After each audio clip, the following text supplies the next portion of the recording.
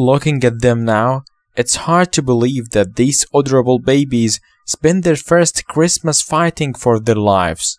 Born just before Christmas 2017, with devastating heart defects, they all underwent grueling surgery when they were just days old.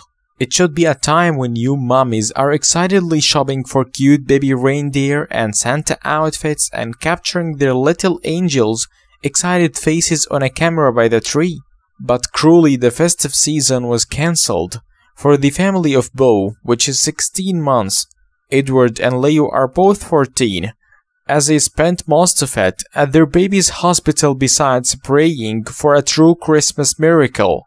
Their prayers were answered, and this Christmas, to mark their milestone, the British Heart Foundation got all three precious puddings together for a special festive shoot and film as a part of the charity's Christmas appeal. During pregnancy, Edward and Leo and Bo's mother got the bombshell that their children would be born with heart defects.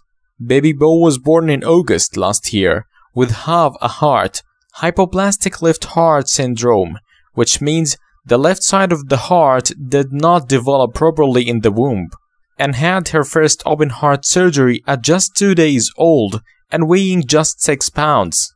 She was on a life support for a week, but then she began to recover well enough to return home after spending the first 5 weeks of her life in a hospital. But just before her first Christmas, she went into heart failure and was rushed back into hospital. Mom Demi feared the worst, as Bo faced another open heart surgery at 3 months old. Demi and Bo managed to return home for Christmas last year, but Demi admits that the family struggled to celebrate because her daughter was still so poorly. Baby Edward's mom, Stephanie Lewis, from Wales, also had the worst Christmas of her life.